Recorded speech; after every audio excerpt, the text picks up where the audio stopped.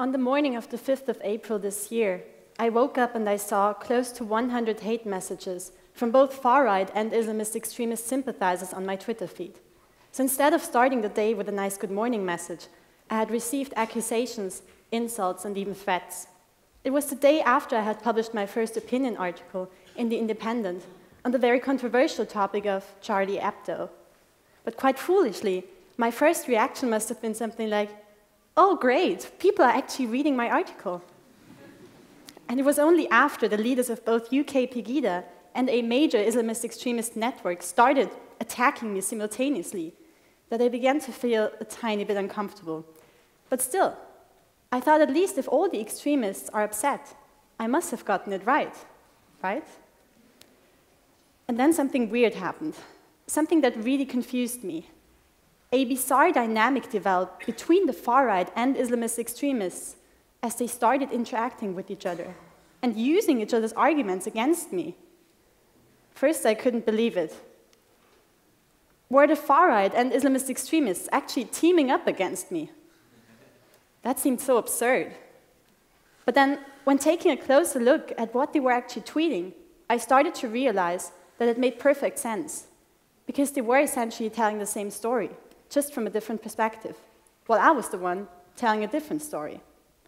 And I mean, I don't tend to pay compliments to extremists, but if there's one thing that they're just damn good at, it's telling stories. The art of storytelling and creating common narratives is more powerful than anything else. A power struggle is nothing else than a competition for who tells the better story. Because the one who determines the dominant narration pattern can mobilize and control the masses. This is not necessarily a bad thing. The creation of common stories, myths, and narratives has been an important driver in the evolution of humankind. It has enabled us to cooperate in larger numbers and to live together in bigger communities. But it has also been abused and exploited. And unfortunately, this has become a lot easier with the invention of the internet and social media. While centuries ago, stories were developed and passed on over generations, and the development of new narratives was reserved to the most privileged in society, today, literally anyone can spread the story at a global level at light speed.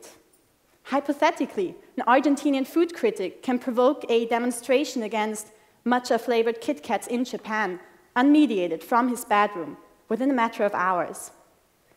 Now, to our detriment, the ones that have capitalized most on these new opportunities are not Argentinian food critics, but are far-right and Islamist extremists.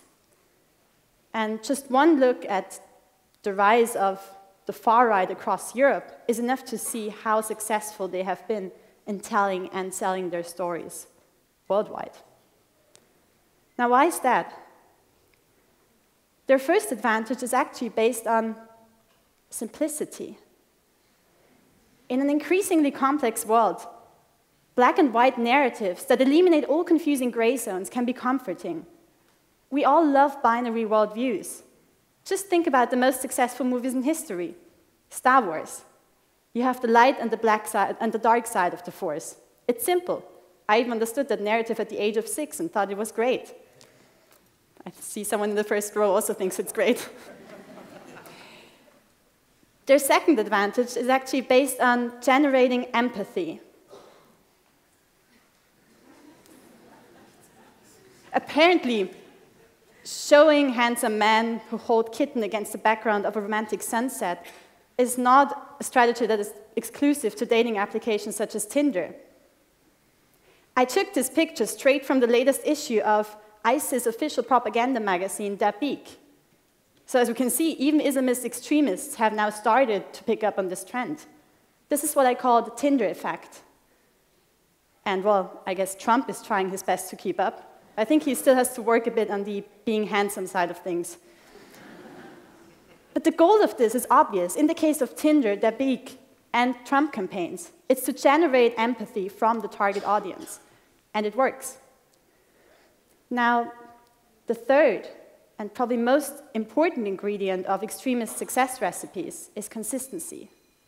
While the narratives of the establishment are far from being consistent, Just think about France's principles of liberté, égalité, and fraternity. No one believes in them anymore since the recent burkini bans, right? At least Le Pen and ISIS appear to stick to their principles.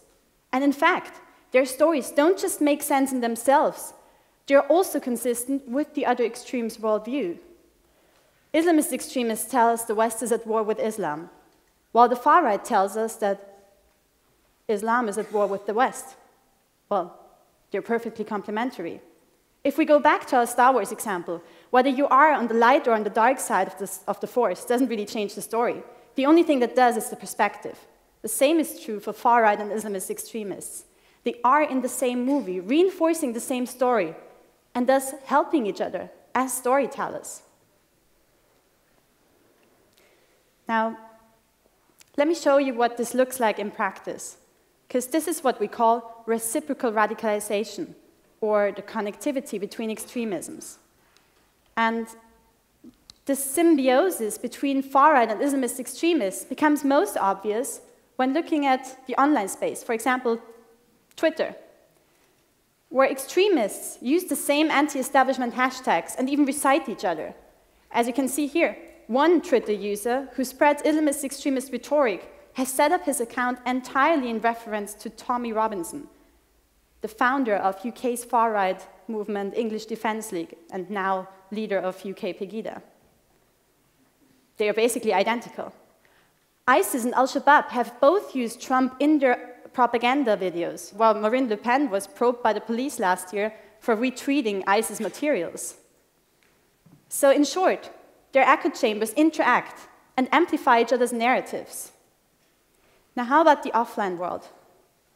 Just statistically speaking, we can see a correlation between the occurrence of far-right and Islamist extremist attacks. They seem to spike at roughly the same time. Of course, this doesn't tell us anything about the causality or the exact dynamics behind that correlation.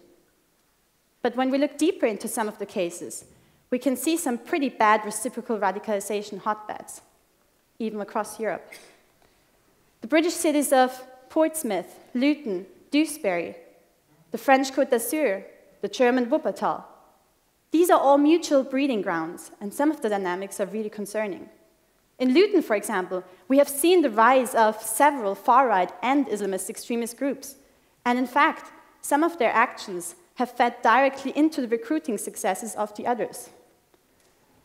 So yes, maybe after all, it wouldn't be so absurd to see Trump and al-Baghdadi celebrate their triumphs together.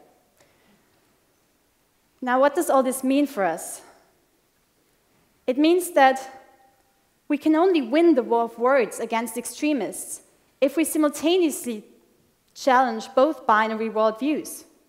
It means that the victory of Donald Trump and far-right leaders across Europe might also strengthen the global jihadist insurgency and thus exacerbate the terrorist threat that we face in Western countries.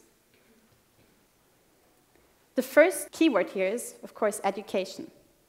We need critical thinking to be taught in schools so that our next generations learn to identify the deceptive techniques used by extremist storytellers, to see beyond their black and white narratives that are based on the victimization of the us and the demonization of the other, and to explore the gray zones of reality.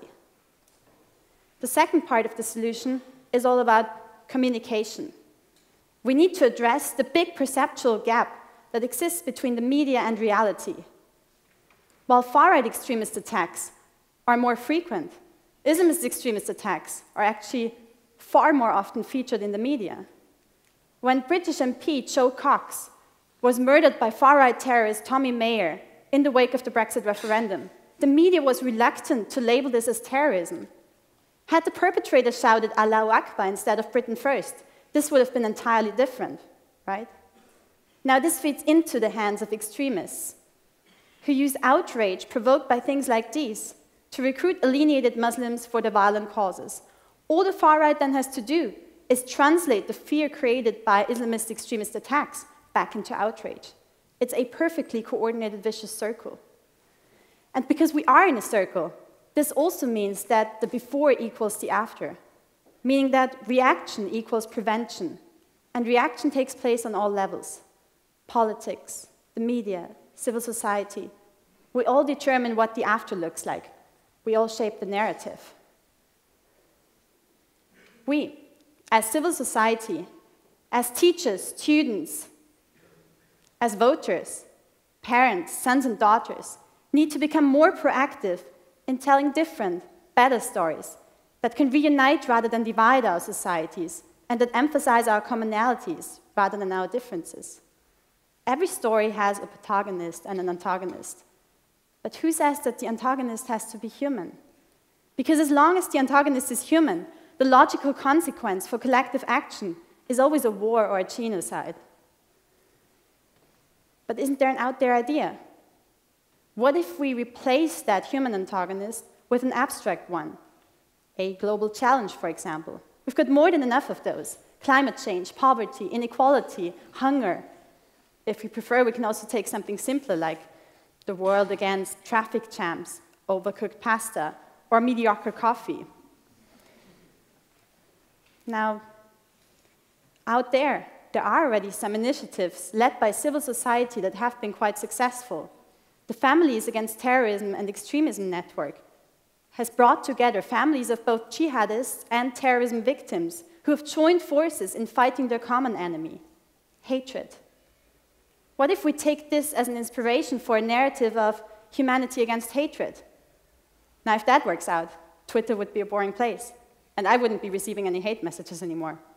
But that sounds like a good story to me, and one where there could actually be a happy end. So why don't you go out there and tell your own story? And preferably one where humanity does not fight itself, but where it is united against a common threat. Thank you.